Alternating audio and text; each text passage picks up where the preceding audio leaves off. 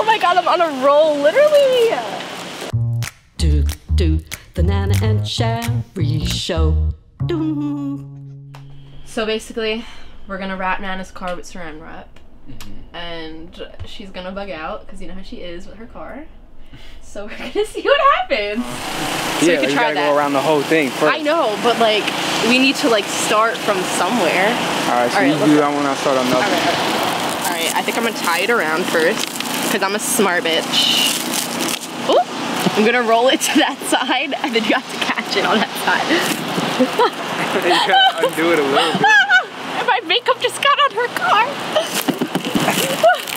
No, I don't even know if she's gonna be mad. I don't even think she's just gonna be like, what the fuck?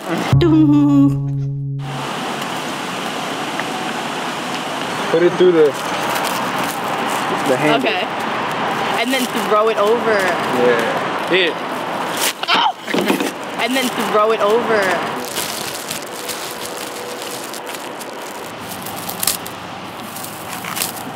Yo, I'm sweating. That was work. I think we should probably tell her to come out, but like... We can say that we're going on a Target run. She goes to Target every single day of her life. Day. She'll jump out of the seat if she's going to Target. Let's see if she does. And if she doesn't, then we'll just convince her to come out here either way. Nana. Yeah. Can we please go to Target? I need to get some stuff. I need some makeup like from there that I saw yesterday. I wanted to get it today. Okay. Kevin said he'll come too. Good. All right.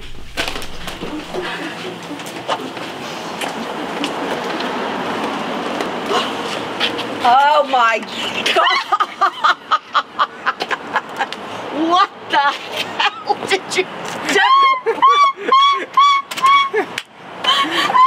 You're fucking crazy! What did you do to Try to get in the car! Go in! Oh. Here, Nana, here's the keys. Get in!